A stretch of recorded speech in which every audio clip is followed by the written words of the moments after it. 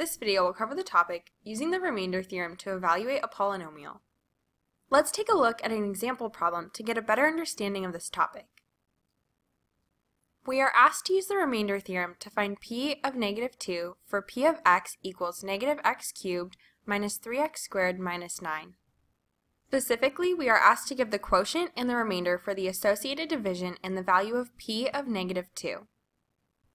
What is the remainder theorem?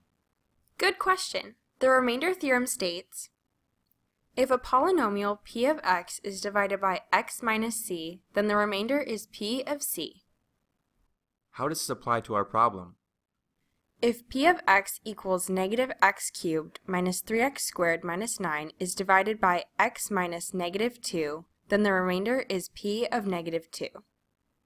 We will now do the division. First, we will rewrite p of x equals negative x cubed minus 3x squared minus 9 as p of x equals negative x cubed minus 3x squared plus 0x minus 9. Next, we will write each of these coefficients underneath the division symbol. Given the divisor in the form x minus r, we will write r outside of the division symbol.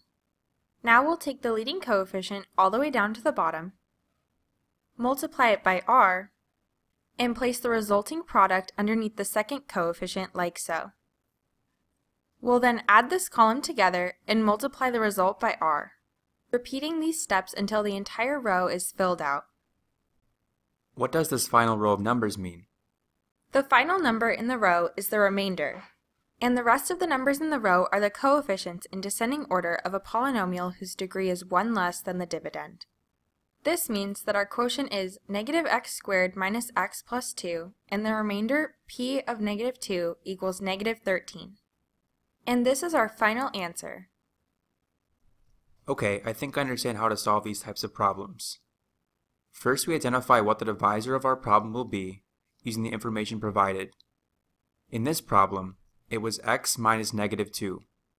Then using synthetic division, we divided our dividend, p of x, by the divisor, x minus negative 2, to find our quotient, negative x squared minus x plus 2, and the remainder of the problem, negative 13.